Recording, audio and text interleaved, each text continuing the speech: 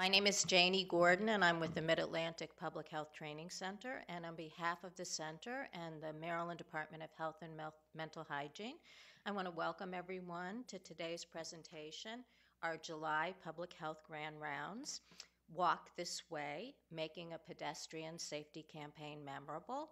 And before we get started, I have a few announcements. For people who are watching online, please check out our archive Grand Rounds and other online trainings.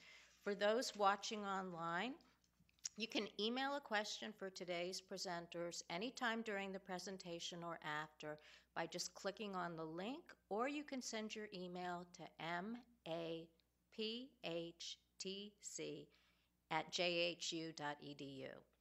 With that, we're ready for our presentation, Walk This Way, Making a Pedestrian Safety Campaign Memorable.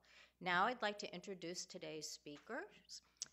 Speaking first will be Bala Akundi, and he is a principal transportation engineer with the Baltimore Metropolitan Council, which provides technical support to the Metropolitan Planning Organization for the Baltimore region. He's part of the policy team working on management and operations, congestion management, traffic signal operations, intelligent transportation systems, and freight movement and safety. Mr. Akunde has a master's degree in transportation engineering from Virginia Tech and has over 20 years of experience in traffic and engineering analysis and design, transportation planning studies, travel demand modeling, traffic data collection and analysis, and intelligent transportation systems, which I like the sound of that, intelligent transportation systems. Prior to joining the Baltimore Metropolitan Council in 2003, he worked as a senior traffic engineer at Parsons Transportation Group, URS, and Daniel Consultants, Inc. He is a member of the Urban Freight Transportation Committee of the Transportation Research Board and serves on the board of the Intelligent Transportation Society of America. Andrea Gielen, our second speaker, is the director of the Johns Hopkins Center for Injury Research and Policy and a faculty member in the Hopkins Center for the Prevention of Youth Violence. She's a professor in the Department of Health, Behavior, and Society with joint appointments in population, family, and reproductive health, and health policy and management. Dr. Gielen earned a Master and Doctor of Science degree from Johns Hopkins University. Her research interests are in the development and evaluation of community and clinic-based programs that address health behavior problems affecting women and children, primarily among low-income families in urban areas. The application of behavioral sciences to childhood injury control and domestic violence prevention programs, and the relationship between violence and HIV risk are areas of special focus. Childhood injury problems of particular interest are fires, carbon monoxide poisoning, and motor vehicle crashes. Dr. Gielen has received many awards throughout her career. To name just a few recent ones, in 2013, she received the American Public Health Association Award for Excellence, and in 2012, she was named one of 20 for 20 Distinguished Leaders in Injury Prevention by the Centers for Disease Control and Prevention. So with that, I'm going to turn the microphone over to Mr. Akundi.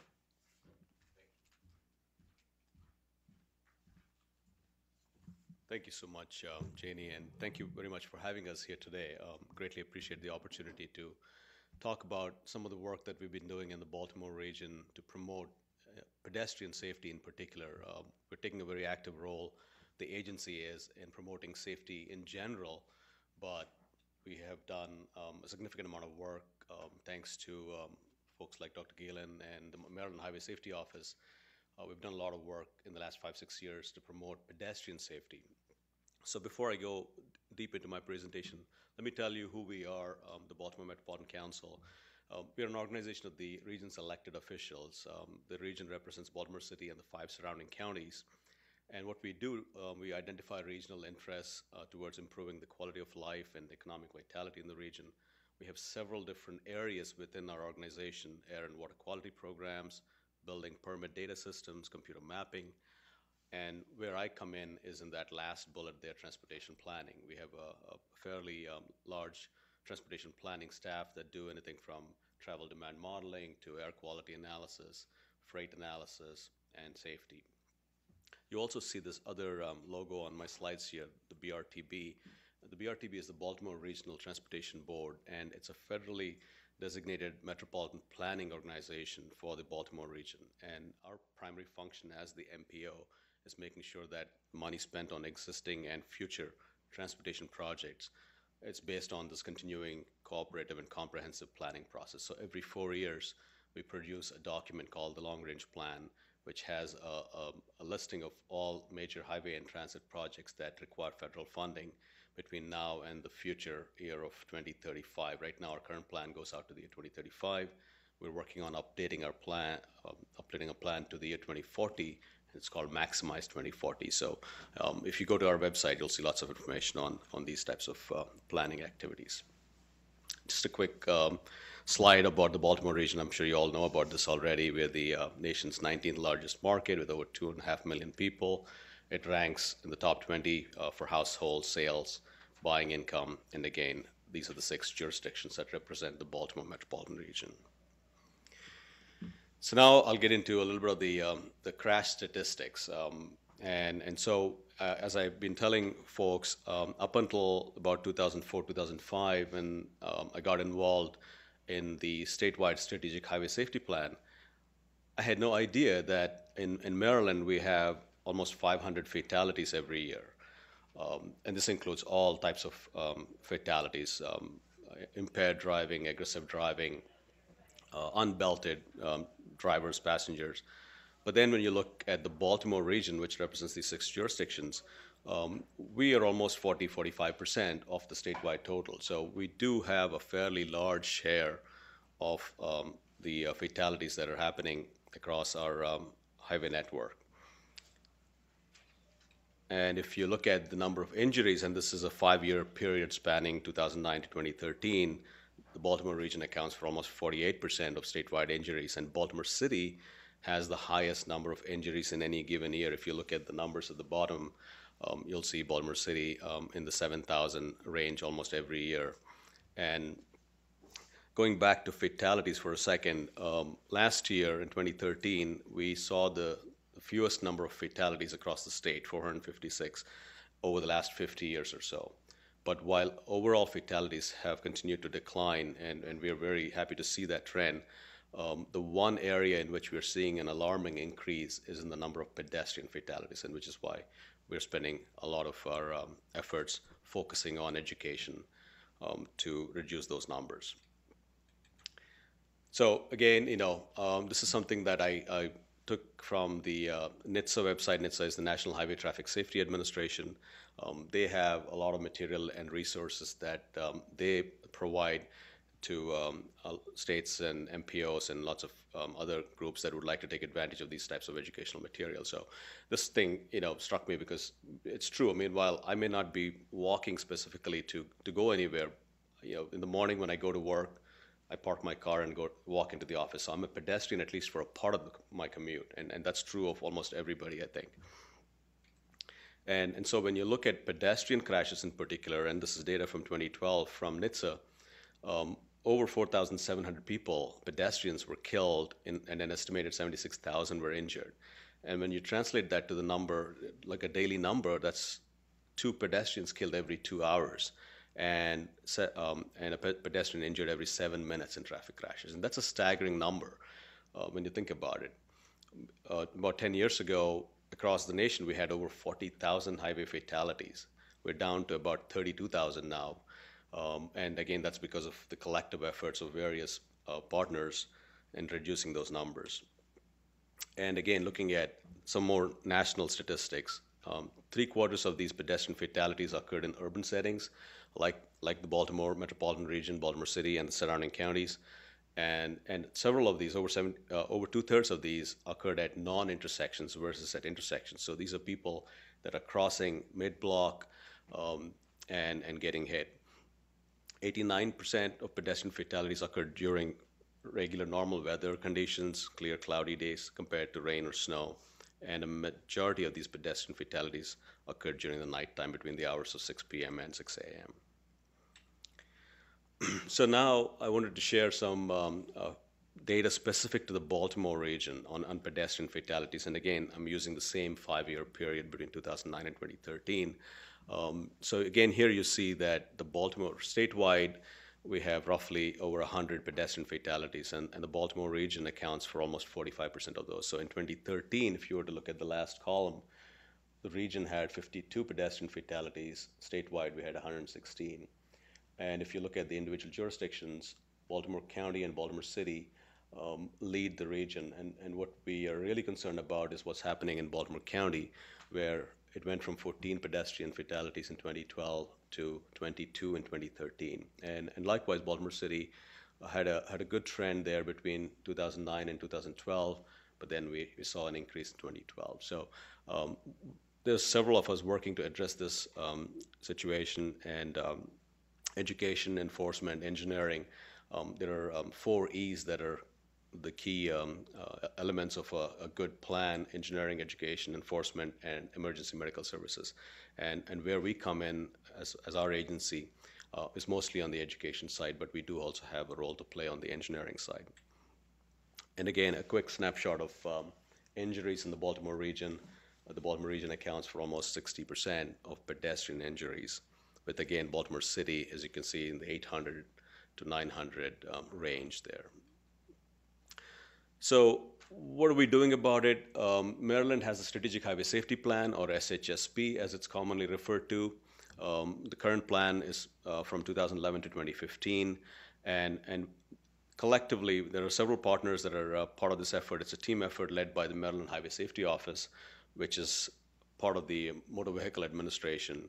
And Tom Gianni is the head of the Maryland Highway Safety Office, so he has a team of staff, and they put together a very strong coalition of safety partners, including state police and various other groups, and came up with this approach to take a strategic approach to the safety problem. And so as part of that, we came up with these 6 emphasis areas that are most critical.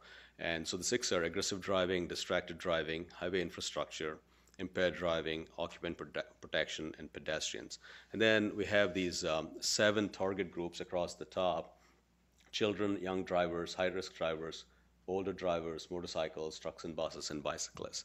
And feeding all of that from the bottom is data. Data is very critical to what we do to solve this problem. So again, we have a lot of partners, a lot of very qualified people who dissect the data and provide us with the necessary information. And again, you have public outreach, communication, education, laws and law enforcement, and highway planning, engineering, and design to help support this matrix. And the goal of the Strategic Highway Safety Plan, and Maryland is one of those states that signed on to something called Towards Zero Deaths, or TZD.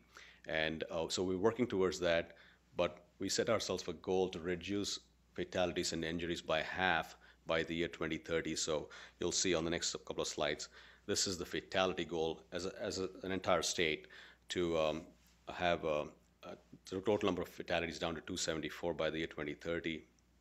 We are actually a little bit ahead of our target for 2015 with the 430 or so fatalities that we had statewide last year.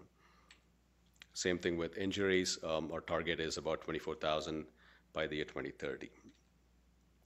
So within the Strategic Highway Safety Plan, as I showed you earlier, there is a pedestrian emphasis area, and that particular group has established a specific set of objectives and strategies. So their objectives are to reduce the annual number of pedestrian fatalities on all roads in Maryland from 115 in 2008 to fewer than 92 by December 31st. That's a 19.8% reduction. And same thing with injuries, a similar goal of 16.8% to bring them down to about 2,000. And some of the strategies that this group is putting together or working on right now is having processes in place to identify high crash, high incident locations and corridors. And again, I'll share some of that information with you in some slides that are coming up. having approaches, engineering the built environment. I think one of the challenges we're seeing is some of the older corridors were built entirely around the automobile. So pedestrian accommodations have not been a part of that process. So now we are going back and trying to re-engineer some of those older corridors or environments to accommodate pedestrians and bicyclists. And in fact, as there are some cities, Chicago I think is a good example, that actually prioritized accommodations for bicyclists and pedestrians over automobiles in some areas. So we're not there yet, but we're working towards that. So what we're doing, that was a quick snapshot of what's happening at the statewide level. At the regional level, as part of the MPO, the Metropolitan Planning Organization, our board formed a regional safety subcommittee in 2008 as a direct follow-up to the previous strategic highway safety plan, and asked the committee to come up with programs and processes that would help improve safety in the Baltimore metropolitan region. So we have this committee that's chaired by Captain John McKissick from Howard County, and it brings together representatives from the 4Es, engineering, education, enforcement, and EMS, from each of the jurisdictions and the state and federal agencies that are part of this process. And several of us are active on other emphasis area teams as well. So for example, Captain McKissick, who is the chair of our subcommittee, is also an active member of occupant protection. He's actually the chair of the occupant protection team. I'm actively involved on the highway infrastructure emphasis area team. And what that does is it helps make those connections between the various emphasis area teams, so we're not each working in isolation. We work collectively to solve this problem. The Regional Safety Subcommittee and staff at BMC, we focus primarily on education and building partnerships. So since 2008, we've spent a little over $1 million on promoting a pedestrian safety campaign called Street Smart, specific to the Baltimore region. We also had a distracted driving campaign between 2008 and 2010. As you all probably know, distraction is becoming a huge problem. So we're trying to raise the level of awareness with some of those programs as well. We also support the statewide motorcycle safety coalition, bicycle groups, and several local safety task forces. And something that we did several years ago, is to be able to get better access to data and to be able to visualize crash data. University of Maryland helped create a web-based data analysis tool, which is called EBC, for use by local jurisdictions. But now we don't use that as much. We have access to other resources that we go out to and have them help analyze the data for us. So now coming to the regional pedestrian safety campaign, as I showed you on those data slides, the Baltimore region accounts for almost 45% of statewide pedestrian fatalities and almost 55% of the statewide pedestrian injuries. And again, I pointed this out earlier, Baltimore County saw a sharp increase, and we're starting to get concerned about some of the other trends going in the wrong direction. So the Highway Safety Office approached us in 2009 to implement this campaign called Street Smart in the Baltimore region. And we were happy to do that with some funding support from them. We brought essentially what was working really well in the metropolitan Washington region. In fact, the two jurisdictions that you don't see on here because they're not part of the Baltimore region are Prince George's and Montgomery counties. And those are the two jurisdictions that also have a high number of pedestrian fatalities and crashes. You may have heard about the woman who was killed in College Park just last week. And so they're having a fairly large problem on their hands as well.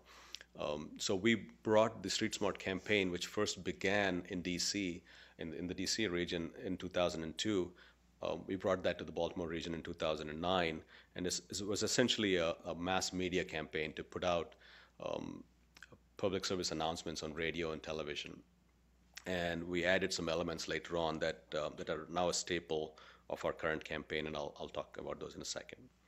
So the 2014 campaign goals, and they have essentially remained the same since the campaign began in 2009. We may have made some minor adjustments along the way. The goals of the campaign are to change motorist, pedestrian, and bicyclist behavior, thereby reducing the number of pedestrian and bicyclist deaths and injuries. And it's essentially a public awareness campaign.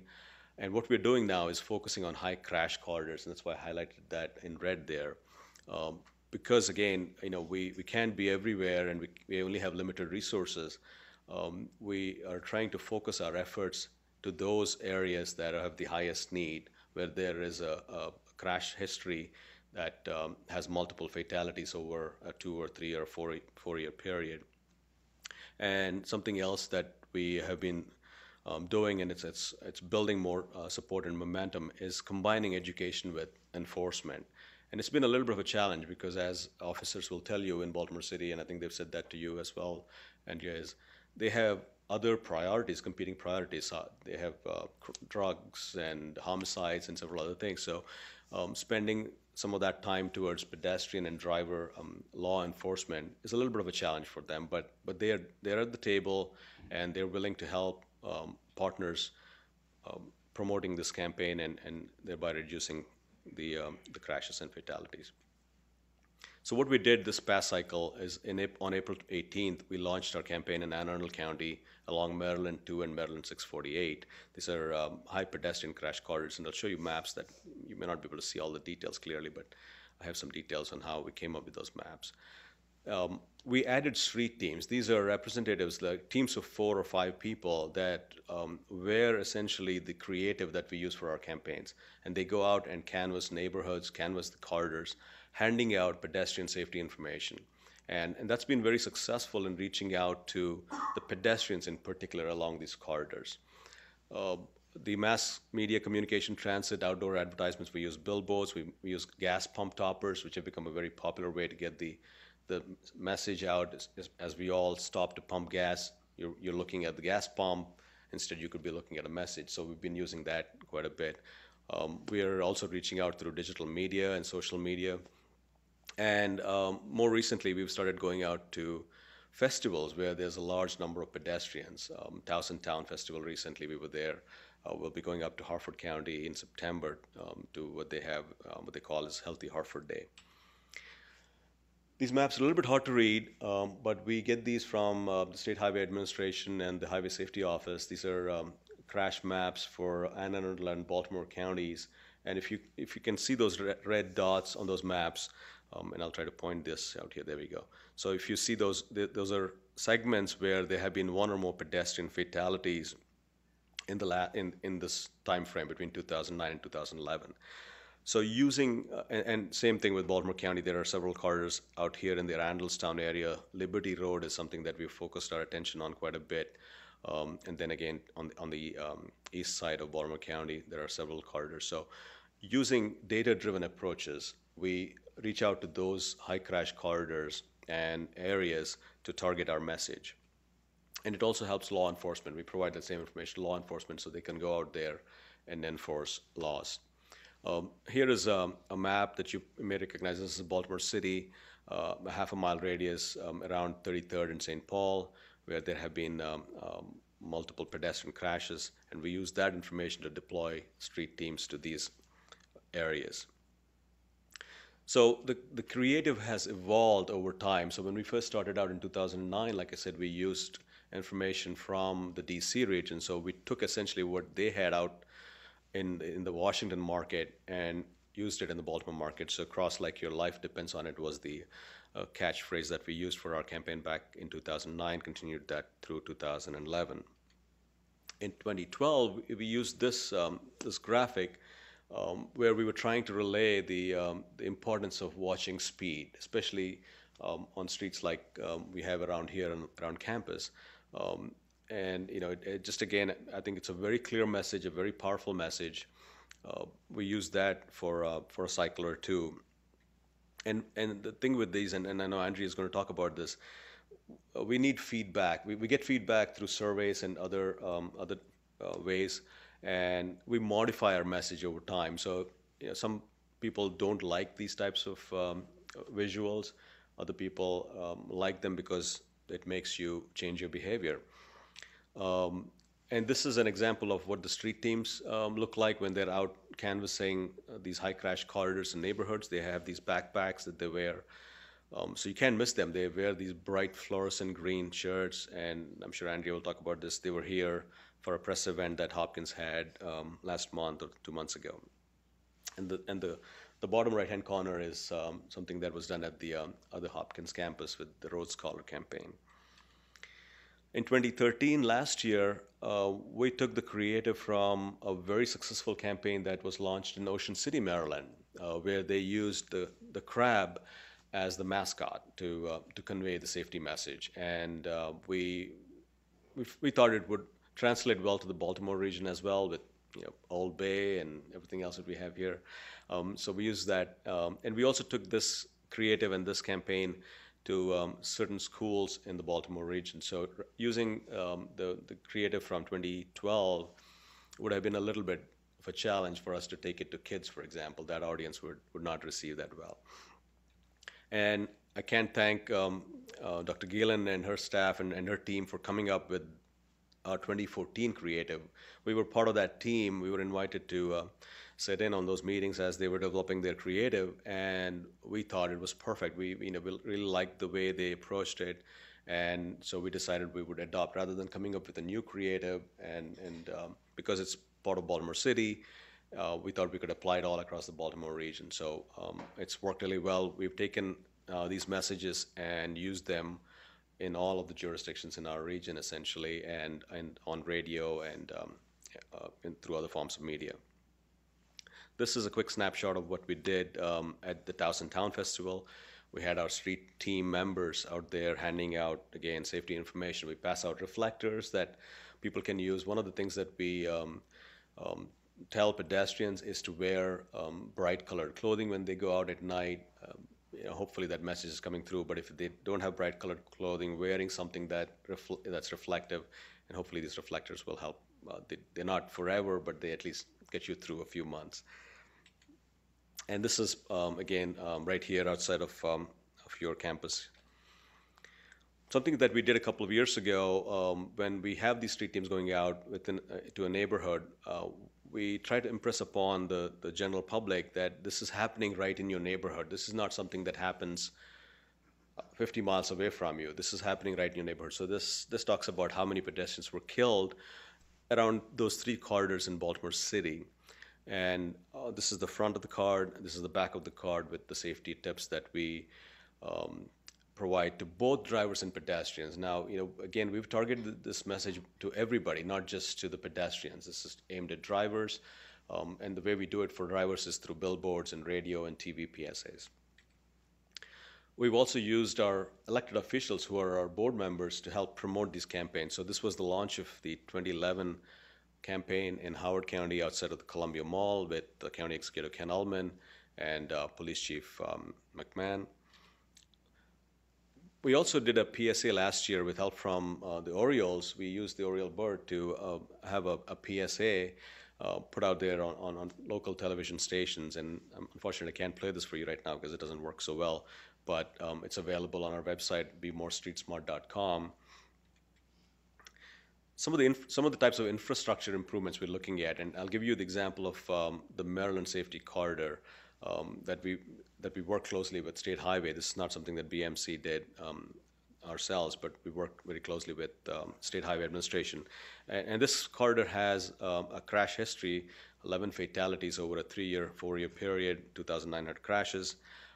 So what State Highway and all of us did collectively, we put together a team of partners. It included State Highway, it included the Maryland Transit Administration, State Police, Baltimore County Police, Baltimore City, public schools. And just again, to give you an idea, this is an old corridor with a center turn lane, business establishments on one side, residences on the other side, people crossing, mid-block, several unsignalized intersections and driveways, which is where most of these crashes have occurred.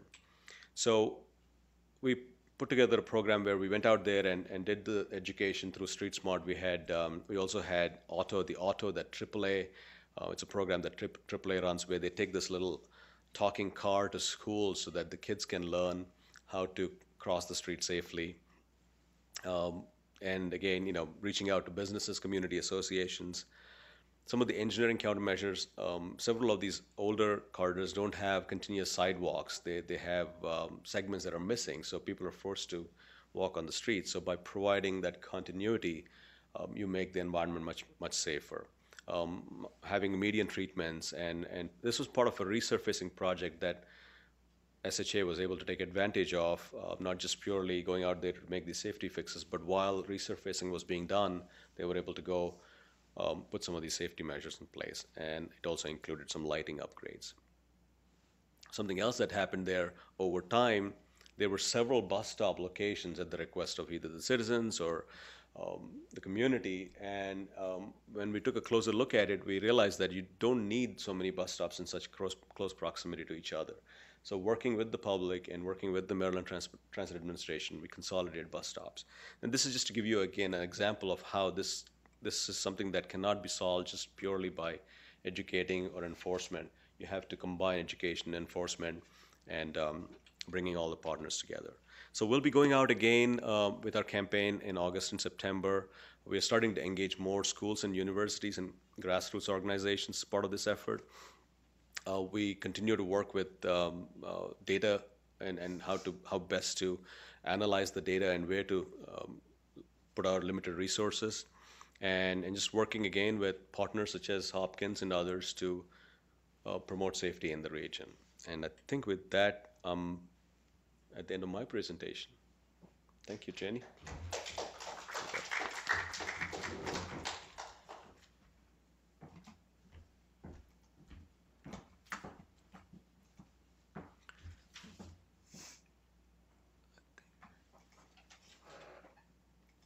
You have this one? I think it's on the desktop. Oh, okay. Oh, we didn't open it yet. Okay. It's right there. There we go. Okay, great. Thank you. Sure.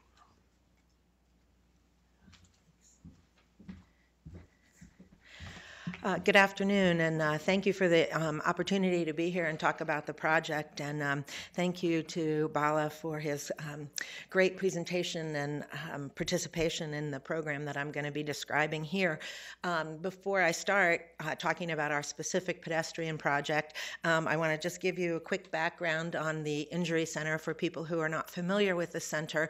Our goal is to close the gap between research and practice to reduce the burden of injury, and we do that in three ways. One, by conducting research that informs policies and programs that improve people's lives, hopefully, by reducing injuries and improving treatment, and translating that research into practice and making sure that our research is always integrated with practice needs. And then incorporating research and practice into the education of injury professionals. And we have a number of courses that are available to students here and to the public in general. So our center was one of the first centers for excellence in injury research in the country, funded by the Centers for Disease Control, starting in 1987 under the leadership of Professor Sue Baker, who I'm sure is familiar to many of you. It's the home to 25 core faculty and 40 to 50 affiliated and collaborating faculty from inside and outside of the university. We have many different disciplines represented. As you could hear in the earlier talk, injury prevention is a multidisciplinary activity with people who study engineering, law, policy, epidemiology, behavioral sciences, et cetera. And we rely on multiple sources of funding to do the work that we do. We take a public health focus to injury as a public health problem, and I hope many of you think about injury as one of the public health problems that needs your expertise.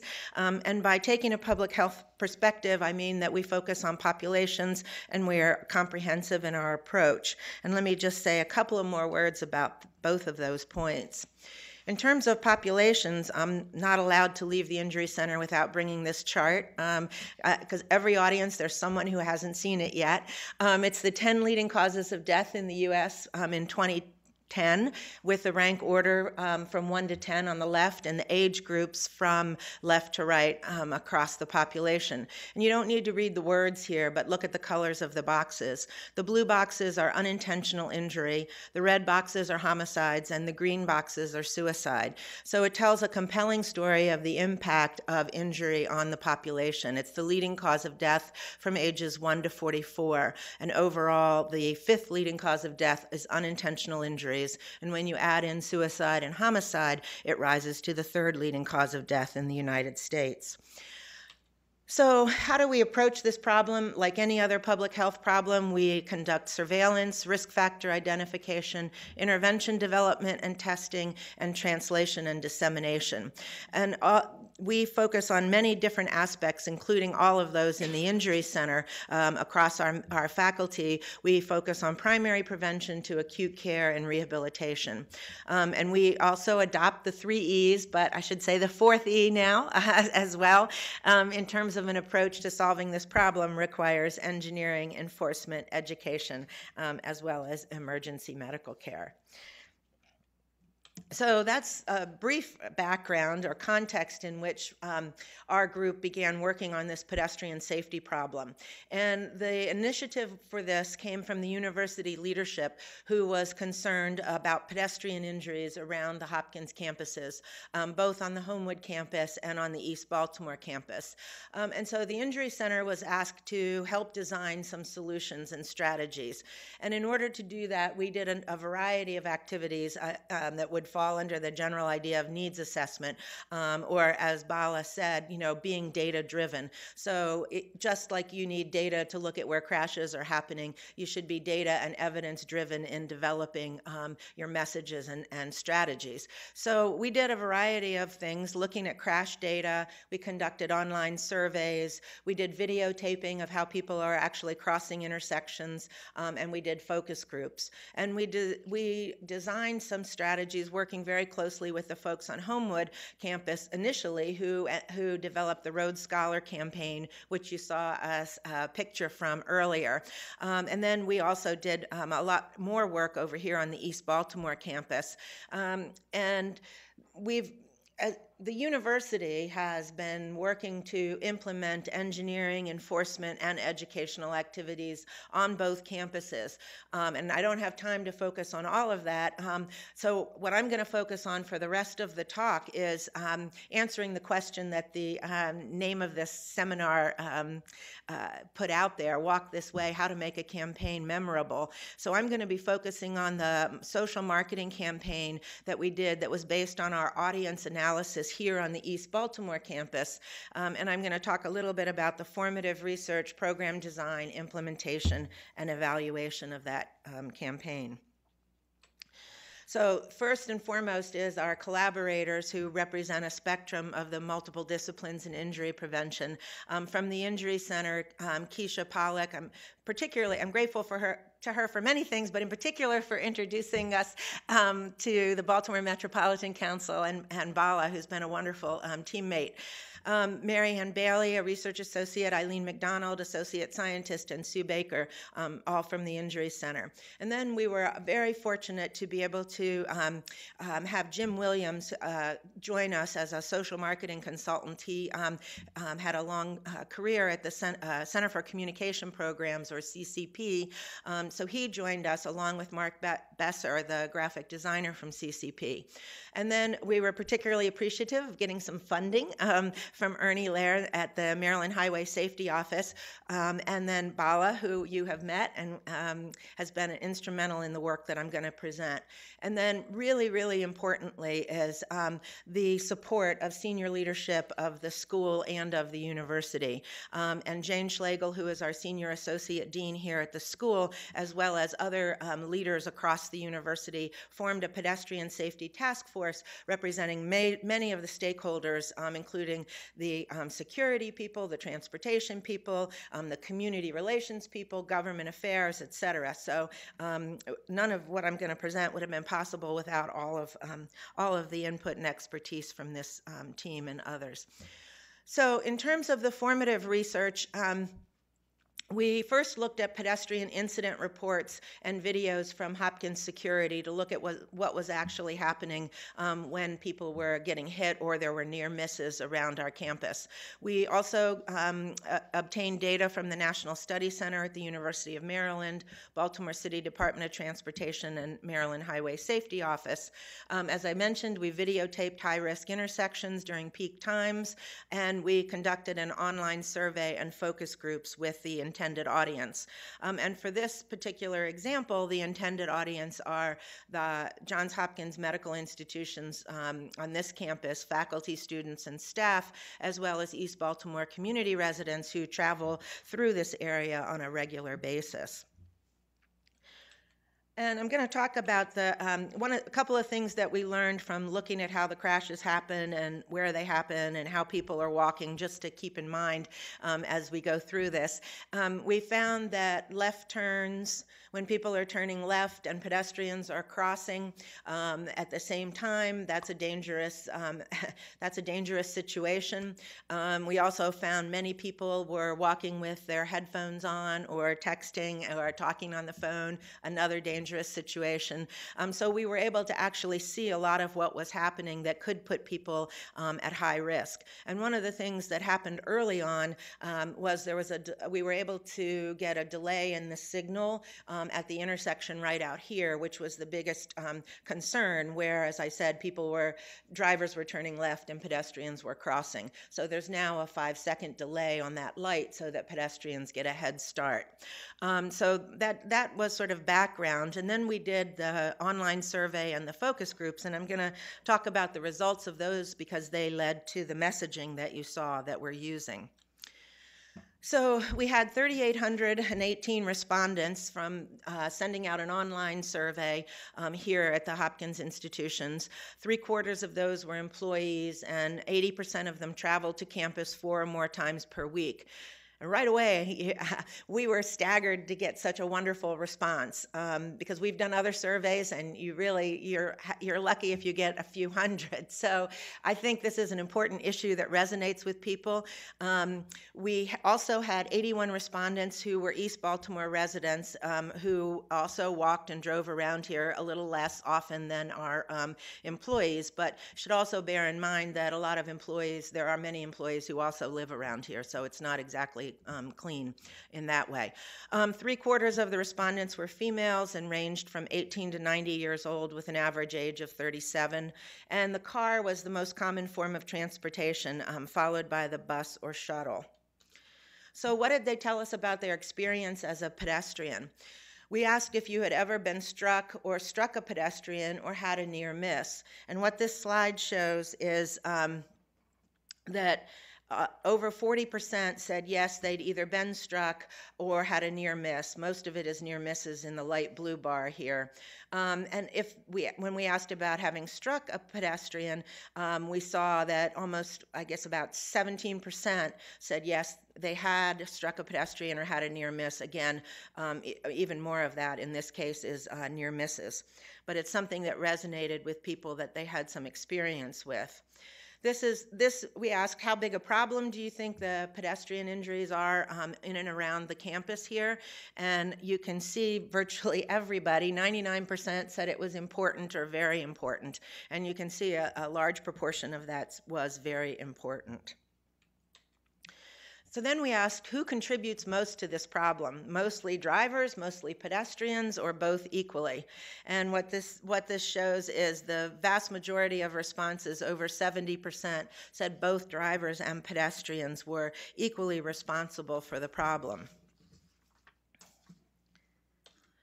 So from the surveys, and I'm not sharing all the results, obviously, but in general, this is what we took away from the surveys, was that people were very familiar with the issue, some with personal experience. It was already perceived to be an important problem, and it was perceived to be a shared responsibility between drivers and pedestrians.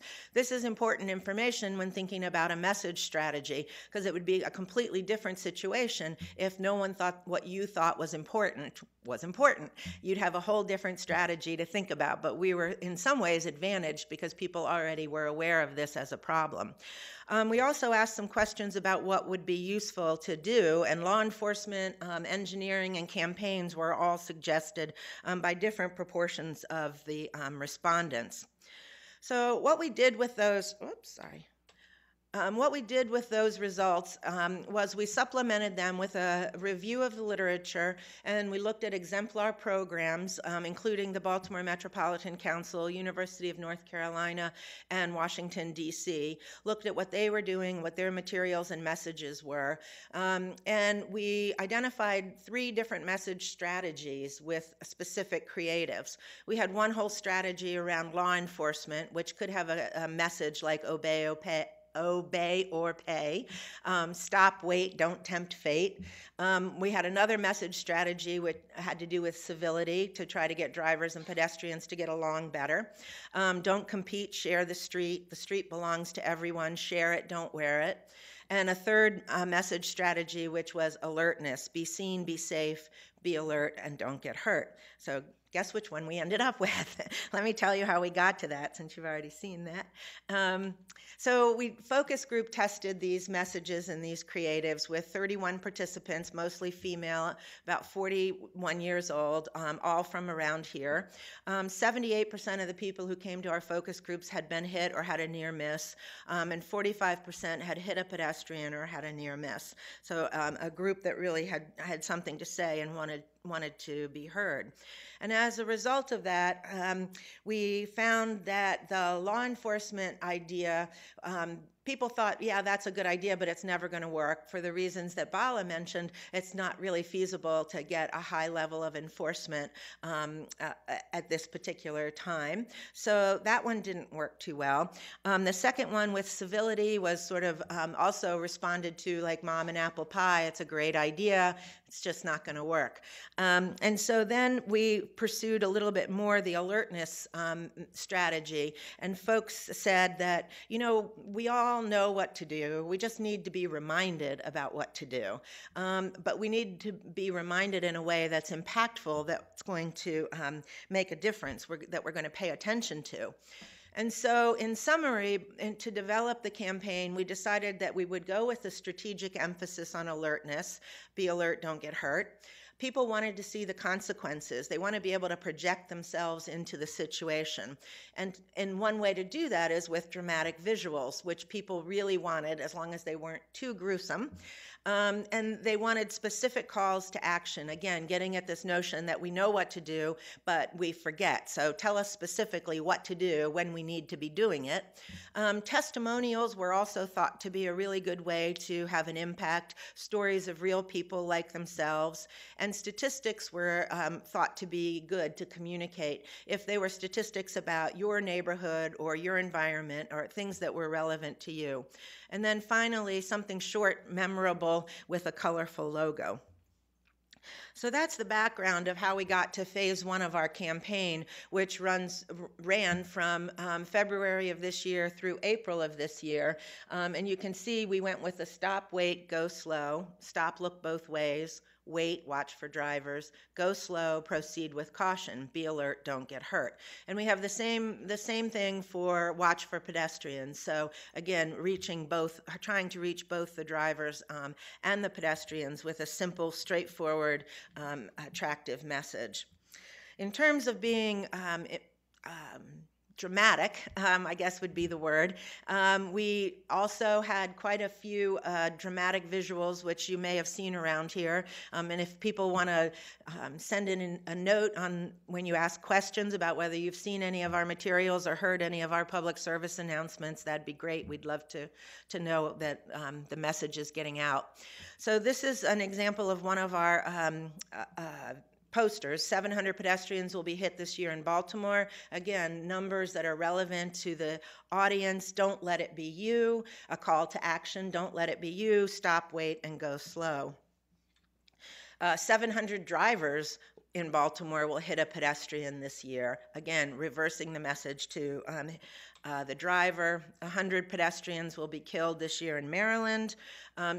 Because we were going to go region-wide with Baltimore Metropolitan Council, and because of the interest of the Maryland Highway Safety Office, we had also added messages and visuals that could be used for a broader audience.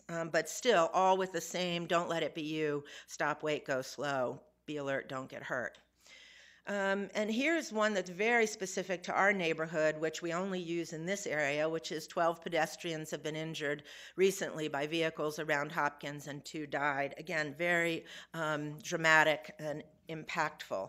So where you may have seen some of these, I'm going to talk a little bit about how we implemented the campaign. We have sandwich boards. It's important to get the message to the audience in the place they need to see it. This is how they sell us things at the checkout line when we're at the grocery store. So we put the sandwich boards right where people are going to be crossing the street. Posters in buildings, table tents, postcards, plasma screens in the university, School of Nursing, School of Public Health, and School of Medicine all were active participants. Hopkins shuttle and buses, and we also had a number of giveaway items so that people could keep that reminder close. And that was mostly for pedestrians. In terms of drivers, we put exterior banners on the parking garages, and we put the sandwich boards right by the parking garage pay stations, garage elevators, on the exit gates, and bumper stickers at the pay stations. And so hopefully you've seen some of these. We have the reflectors, the bumper stickers, a bag, and a tumbler that we were giving out at community events. This is the sandwich board at an intersection. This is a poster on the shuttle bus, and this is when you go in and out of the garage, this is what you'll see. So really getting the message widely spread. And then we had the great good fortune of partnering with Baltimore Metropolitan Council to start a phase 2. And the idea here was that was an awareness raising with short messages, but we still hadn't gotten at the testimonials. So we wanted to do more intensive messaging, as well as, with the Baltimore Metropolitan Council's help, implement the campaign in a broader area. And so the Baltimore Metropolitan Council provided resources for radio, metro, more bus posters for the circulator, small and large posters, postcards, and giveaway items, and then their wonderful street teams that were carrying our message to other locations. So we had a launch of this phase 2, which was April through the end of August, beginning of September. We had a rally. I hope some of you may have seen it or been there. We had speakers and from the university, Daniel Ennis from the president of the university's office, Deans Clegg and Davidson, Dean Clegg from here, and Dean Davidson from School of Nursing, and myself. And then the Baltimore Metropolitan Council street teams, and we had giveaways, lots of activities, and really we had an amazing amount of media coverage with all the major stations interviewing people, doing street interviews and covering it. So again, that was very good coverage. Here's an example of our Baltimore-based message that's on the Metro board there. And then I want to just tell you a little bit about the testimonial part of it. So here are the second phase messages that include testimonials. I never saw it coming. Last October, I was casually crossing the street when a 12-ton bus hit me out of nowhere. I spent 4 months in a coma. I'm still in the hospital, but recovering. The bus driver may never recover. I thought she was going to stop. Last June, this lady was talking on her cell phone while crossing the street. I thought she saw me coming and would get out of the way. She didn't stop, neither did I. She lost her life. I lost my license, my job, my family life, and my peace of mind forever. I never thought it could happen to me. As I was making a right turn, I saw this guy start to cross the street. I thought I could get through the intersection if I just sped up a little bit. I didn't hit the guy. Instead, I hit a 14-year-old kid who just entered the crosswalk. She spent 6 days in intensive care with 19 broken bones and a damaged kidney. Then she died. A piece of me died that day as well. Now I'm spending 5 years in prison for vehicular manslaughter. So again, trying to tell stories that are based in reality, and hopefully appealing to people who have been in these situations where just they haven't had a crash, but they've had these experiences where they might have, and they will now think twice about how to prevent this in the future. In terms of implementing the second phase, we did 10-second traffic report radio spots. Jim estimates we have, the reach of these things is quite amazing. Over 760,000 listeners a week on these 2 radio stations that carried our messages. 25 Charm City circulator buses, over 370,000 riders a month, and on Metro Transit advertising. So really trying to spread the word. This is an example of our 10-second radio spot. Johns Hopkins University and the Motor Vehicle Administration urge you to avoid pedestrian crashes. Stop and look both ways. Wait and watch for pedestrians. Go slow, be alert, and don't get hurt. And then we have the same testimonial. I won't read this one, but because it's the same as what you see on the posters, it's the announcer telling the testimonial story with the same concluding message here. And here you can see this is the message from Motor Vehicle Administration, Baltimore Metropolitan Council, and Johns Hopkins University, BeMoreStreetSmart.com. So we're also able to use the BMC's website as a place to go for more information, which is also really important. So briefly, how are we evaluating the campaign? Well, this second part of the campaign is running through August. We are tracking pedestrian incidences in our target audience, in our target area. We've done the baseline online survey, which I shared some results with you earlier, and then we're repeating the online survey to look for changes in knowledge and attitudes, awareness of the campaign at both the end of phase 1 and then again at the end of phase 2. We also are going to be doing another video recording. Don't tell anybody if you see them walking around here. We won't tell you when, but to look at the outcomes after the end of phase 2 in terms of actual observed behaviors. So our midterm survey, I have a few minutes to share some selected results from that. Who responded to it? What did they say the effect of the campaign was? And what was their overall reaction to it? So this table shows you the comparison between our baseline survey respondents and our midterm survey respondents. We had 2,600, almost 2,700 respondents to the midterm. These are different samples. There may be some overlap. We have no way to know, but it's just 2 cross-sectional surveys. And there really aren't very many real differences, substantial differences in the characteristics of the respondents. We had perhaps more people from the School of Public Health at baseline than at the midterm, but pretty much, and we had more walkers at the baseline than midterm. But still a lot of travel around here in both samples.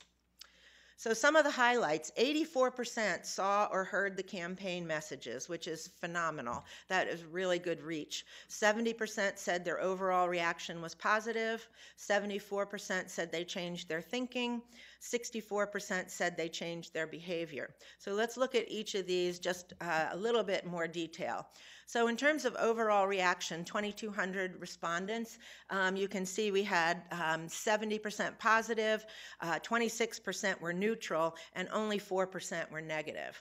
So that's great between the positive and the neutral. It's good to know that that other 30% was not negative. So then we asked about their reactions. And in terms of the people who had a positive reaction, we asked them, to indicate which of these things they thought about the campaign. And 76% thought it was informative, 44% effective, 41% persuasive, et cetera. You can read compelling, provocative, and then some others. So that gives us a good idea of how people were reacting to what they saw. But we were also very interested in people who said it was a negative reaction. Again, this was only 4%, 94 people, so it's a very small number, which is good. But what they didn't like was that it was too graphic. They thought it would be ineffective. A third thought it was disturbing. A quarter thought it was silly, and very few people thought it was unclear. So at least it was clear, which is good. So this is good feedback for us in terms of thinking about whether we sort of hit the nail on the head with the approach that was suggested by the focus groups. And time will tell in terms of changes in behavior. People who said that it changed their thinking. I didn't know that pedestrian accidents were so common. I'm more aware. I noticed how many other people were not aware.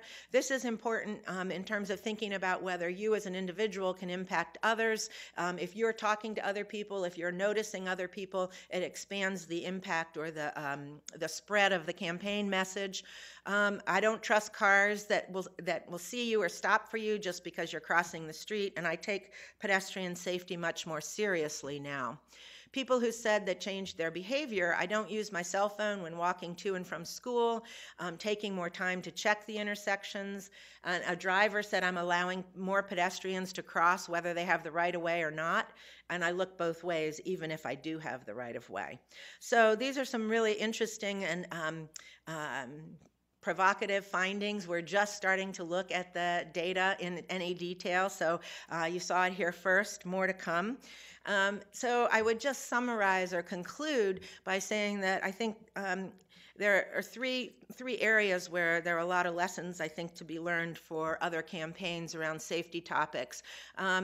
One is the collaboration, which is, I think, what I started with. None of this would have been possible without collaboration from lots of different disciplines, from a social marketing expert to the epidemiologists and all of the different people who contributed throughout this process, and the Baltimore Metropolitan Council, who we couldn't have done it without in terms of our reach.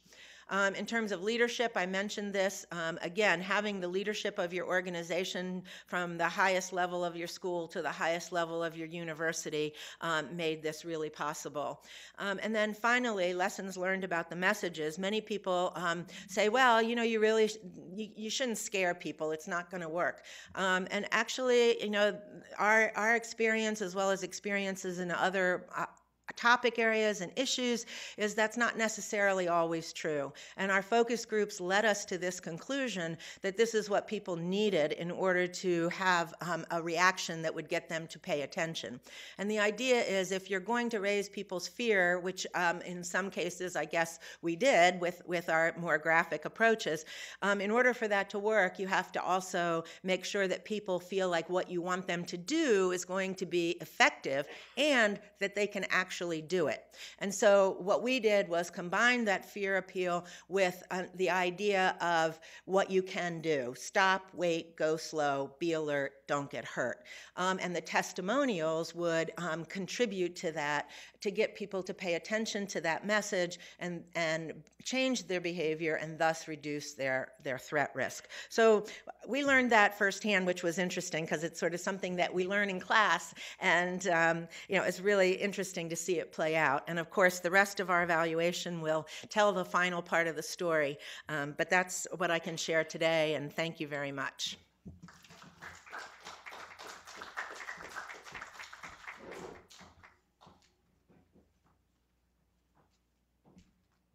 Well, thank you both very much. For people, now we're going to take questions from both the live audience and also the online audience for both speakers. And people who are watching online, you can email, you can click the link on your screen or send your email to maphtc@jhu.edu. For people in the live audience, we're a little shorthanded today. We usually have someone with a microphone to hand to you. So if I can ask you to come to the microphone, which people are always a little more resistant to do, but if you could please, it would be a big help. And to only ask questions at the microphone so that the people online can hear you. So I'll start with the live audience. Does anyone have a question right now? Sir, you can just go right. There's one right there at that end. Thank you. And you just push it up to on, and you're good to go.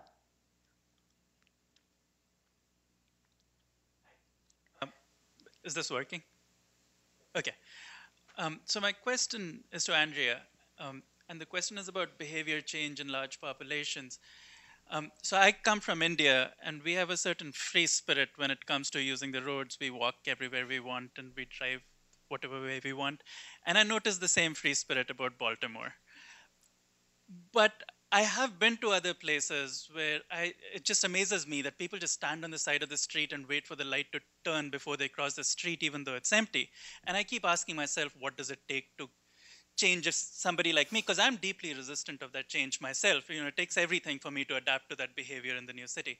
So my question is, have we ever seen a population go from, especially for pedestrians, go from being, walking everywhere to being relatively regimented in how they use the roads? And if so, over what period of time does it play out? Does it play out in months, years? How long do these interventions take? And what do those interventions tend to be? Are they advertising to them, social marketing, or is it something else?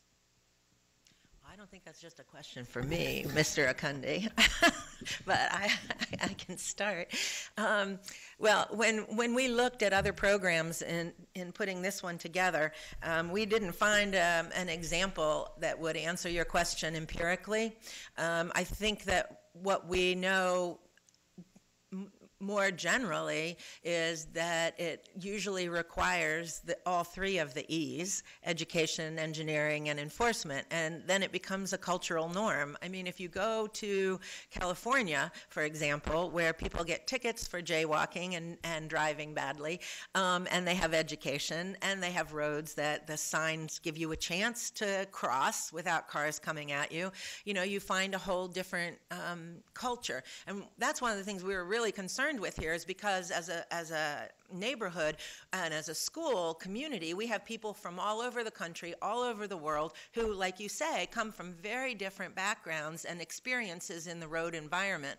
So I think it's a long process, and I think that what we want to do is make sure that people are at least aware that they need to be careful here, and pay attention. So did I answer around your question enough?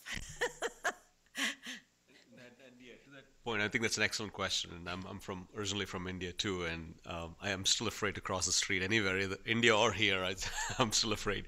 But I think what's happened though is, Seattle, I think, is a good example of a city where people do follow the rules, follow the laws, and it's amazing when you go to a place like Seattle and you're about to step into the crosswalk and cars stop for you, even whether or not you have the right of way. So I think it's possible to change the culture. How long it takes, that's a very good question. We may have to look into that and see in places like Seattle and Chicago and other cities, what was it like 10 years or 15 years or 20 years ago, and what have they done? I'm sure law enforcement had a big role to play in it. I think education, we can always put out education programs, bringing that law enforcement support. Montgomery County right now is actually working on a really good program. Jeff Dunkel is the lead there. And we're starting to learn some lessons about how they're actually, enforcement is leading the way and education is supporting that. So I think we're going to start to see some of those changes. But how long it takes, that's a very good question. We have to wait and see how long it takes to change. Okay. This is actually my question, and I guess goes to you, Andrea. In the campaign, was there any consideration of the dual role that people on campus play? For example, I am on Monument Street making a left turn onto Washington Street, so I'm a driver. But then when I come from Washington Street to the Wolf Street building, I'm a pedestrian. And I've observed before the campaign, but especially since the campaign, that sometimes you see the same people who are being very aggressive driving, and then you see them walking, and they're continuing that. So I don't know if that's a unique situation where at least the campus people are both drivers and pedestrians. That's a really interesting point. We didn't have anything specific to that point other than trying to message both the driver and the pedestrian separately. But I'm glad you mentioned that, because I forgot to mention that we also have what is called Special Traffic Enforcement Officers, which you may have seen, STIOs, at high traffic times at that particular intersection because of the problem that we had there. So they're there directing traffic, directing the pedestrians and directing the cars to sort of help control it. And there may be an additional enforcement effort sometime over the summer as well, in terms of getting the law enforcement to issue warnings. So there'll be a little bit more on the enforcement side coming up. Okay, any other questions from the live audience now? No? Okay.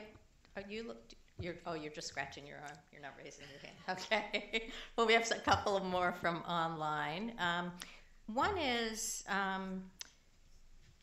does better public transportation, such as subways and light rail, impact on traffic injuries and death statistics? It's kind of a broad question, but how effective is that? That's tough to pin down too, because we don't really have any specific data. But I think in general, I mean, we're starting to see a shift towards a much more multimodal form of thinking. You know, we're trying to accommodate transit and bicyclists and pedestrians. So I think as you make those changes and we focus less on the vehicle, hopefully you would start to see some of the interactions reduced, and that may lead to fewer crashes. But again, we don't have any data. I don't have any data to go by, but that's a good question. Can I Sure. build off of that to just talk about another initiative that's related to that we're very excited about, and that is the active transport initiatives of people. We worked with the New York City Health Department that had put together active design guidelines to try to get people to use more public transport, more active transport, and how could you design the urban environment to promote that, which is great. And that was targeting engineers and urban planners and folks like that. And we worked with them from the Injury Center to make a supplement that talked about how do we do that and promote safety at the same time. So I think, yes, public transportation will reduce the number of cars, but then you have to get people to that public transportation. Right. And so how do you get people to do that and be more physically active by designing in safety strategies at the same time, thinking about the traffic controls and where the pedestrians are going to be, and all of those kinds of issues. So there's a big opportunity, in my opinion, for public health and injury prevention to really bring together this whole idea of less reliance on the cars, more reliance on active transport, but doing it in a way that we don't, turn couch potatoes into trauma patients. Okay. Another question from online is, and this is more of a broad planning question, it looks like. How can planners accommodate the intersection of pedestrians, cars, and bicycle riders and bicycle paths? And what kinds of challenges does an emphasis now on bicycles for environmental reasons, how does that fit in, particularly in Baltimore City, where we don't have a lot of bike paths? You want me to go first? Okay. So we work closely. In fact, I think in your introduction, you talked about how I'm involved in traffic signal operations, for example. So when designers, when engineers are looking at an intersection, they are looking to provide time not only for vehicles to get through the intersection as efficiently as possible, but something that I think we haven't done well in past years is to provide sufficient time for pedestrians, for example, to cross the intersection. There's been a lot of discussion lately about providing all red faces so pedestrians can cross it. All vehicles and all approaches come to a halt, so pedestrians can move across any of the legs of the intersection. Traffic engineers have been resistant to those types of things just because it would cause more delay to vehicles, and I think that is changing now. That mindset is slowly starting to change. Say we need to, especially in an urban environment, we need to prioritize movements for pedestrians and bicyclists. Now, as far as accommodating bicyclists in bicycle lanes, I think Baltimore City has done a really good job in providing accommodations along certain roads where they had the right of way to put bike lanes, and I think we've now reached the end of that particular process. Now we need to take the next step and start to take away some lanes and put bike lanes in place, and that's going to be a little bit of a challenge because we have competing demands and the number of vehicles that are coming in. So I think there is definitely a trend in that direction. It'll take a few more years before we fully accommodate all of those users. But we're definitely working on those. Several groups are working on that. Okay. No one looks like they're getting up in the live audience, so we'll go to online. This question is for Andrea, and it's a question about booster campaigns for this pedestrian safety campaign. Are there plans after the closing, and I guess it was the end of August or September, to then have periodic booster education or police officers to keep this in people's minds? Yes, I'm sure there will be. The Pedestrian Safety Task Force that Dean Schlegel is leading is continuing to meet and continuing to look at the data, not just from the surveys, but from the incidents that do or don't happen, and we're working with Baltimore City on, and pursuing ideas about engineering changes and continuing to work with the STIOs to have enforcement. And then we'll be looking at the results of all of our data, the videos, the surveys, et cetera, and regroup, I think, in the fall. One thing we're definitely going to do is continue to have in orientation when students come on, we'll definitely include pedestrian safety as part of what the new students get. And maybe new employees would be, if we could do that too, somehow incorporate that into what new employees get, that would be great. And we'll continue to have the Street Smart campaign into the foreseeable future, as long as we have support from the Highway Safety Office. So we'll certainly bring whatever resources we can to this region as well, this area, whether you have the continued support. I'm sure you'll continue to get some support as well, but we'll definitely have. If anybody out there has a line on that. Yes, to be sure of support. There's a question about coordination regionally, for example, with this campaign, which there was a lot of planning and thought and expense, whether there's going to be any coordination with other universities, area universities in the Baltimore area, and I guess more largely with College Park, or universities throughout the state.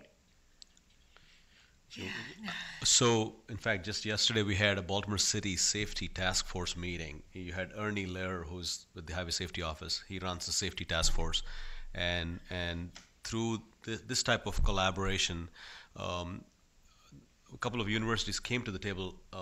Yesterday we had MICA, the Maryland Institute of College of Art, and University of Baltimore at the table, and they're interested in having some resources deployed around their campuses. Towson University has some challenges around their campus, so they've asked us to come in and give them a hand. So we're starting to see that happening. College Park, because they're part of the Washington region, they'll be with the group in DC. But I think in the Baltimore region, we'll certainly work with several of these educational institutions to help them in whatever way we can to promote the campaign. And I think one of the things I didn't put on the lessons learned, I probably should have, was that this isn't going to be a one-size-fits-all effort. And when we collaborate with others around the state, I think we have to bear in mind whether there are differences in the culture or the environment or the ages, the mix of the population that's at issue. So, for example, Rhodes Scholar worked great over on the Homewood campus, but it wouldn't have made sense over here because we don't have a big campus of undergrads. We have a different mix of people. So I think as we move forward, one of the things we'd like to share is the process that we went through, so that people in other areas can also do that to tailor what they do for their constituents. Okay. Here's another very practical question. Are speed bumps effective in decreasing accidents? Sure, they're effective in reducing speed. So when you eliminate speed or reduce speed, you reduce at least the impact of crashes. So I would think they would help. But I think where there are some challenges is in environments where you have emergency vehicles that, for example, need to get to a certain place. So I think the jurisdictions take a close look at where you can use speed bumps, but they're certainly effective in reducing speed. Okay. And crashes. Here's another question. Oftentimes, people drive more aggressively when they feel rushed due to lack of time or when they're running late. Were any of the survey participants, and this is for you, Andrea, asked about stress levels while driving? Oh, that's a great question, and I don't think we had any items that would get at that. Maybe we do, but I will go back and check. That's a good question. Yes, great. Everyone here I know, both probably pedestrians and drivers, are always in a hurry.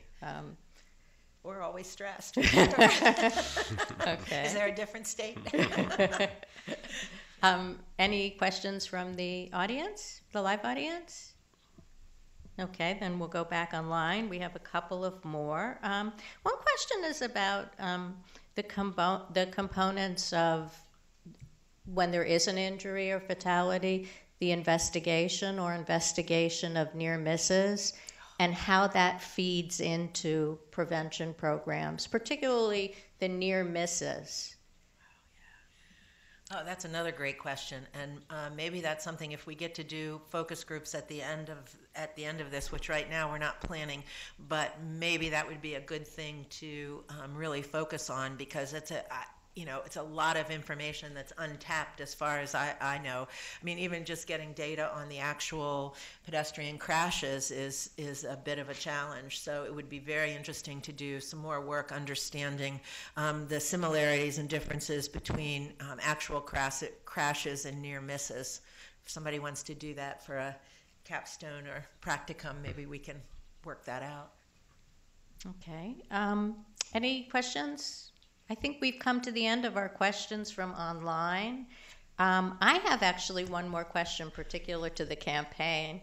This is, I was just curious that whether the campaign purposefully didn't include attention to the signals and the laws, in the sense that I noticed that many people around here do stop, they do look, and they do cross against the light when there aren't cars coming. And also I noticed that specifically from Washington Street Garage, people cross in the middle of the street to go to the medical school. Were those specific, like obeying the sign and the law, not the focus? Or was that something you were trying to get also, or were you trying to just get the alertness and awareness to look? Right. No, I get your question. That's a great question. We actually thought a lot about the law, trying to make sure people understood what the law was, and we realized very quickly that it's very complicated, and that trying to communicate the law would probably just be more of a distraction than a help. And that it would be better to focus on getting people to pay attention to the cross signs and the crosswalks. So that's the way we went with regard to understanding and knowing the law. With regard to the question about, yes, we stand there, we see there isn't a car in sight, and so we cross. That's one of the things that we're starting to tease apart in looking at the videotapes, because we see in the videotape people crossing against the light, but there's no car. So at what point do you say this was a near miss, or it was an unsafe behavior? So we're really trying to get at that a little bit more by going back to the literature and also looking at our videotapes. One of the materials that we provide to law enforcement is a card that has the driver laws and pedestrian laws on either side. It's not a citation, it's just something that an officer can hand out to a pedestrian who may be crossing in a dangerous situation.